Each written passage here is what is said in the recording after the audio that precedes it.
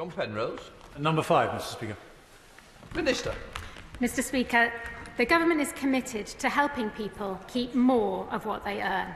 And I'd like to pay credit to the work that the Honourable Member for Weston-super-Mare did, which was instrumental in our lowering of the universal credit taper rate from 63% to 55%.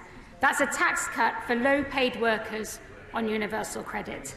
And he will know that from July, we will raise the next threshold, so the amount working people will be able to earn tax-free will increase by £2,690, helping to ensure that work pays. John Penrose.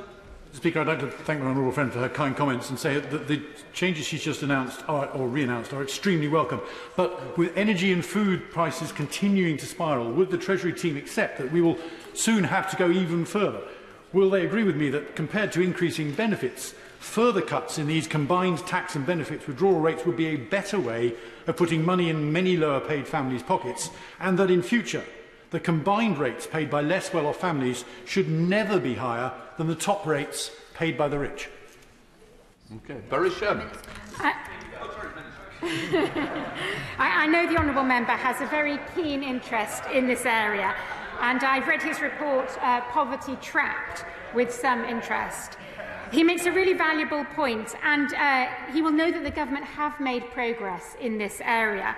The old system applied an effective tax rate of over 90% to lower earners in some cases. And as a result of the changes that we have recently made, for example, an adult working 35 hours at the national living wage with 2 children over 5 will benefit from an additional £1,610 a year.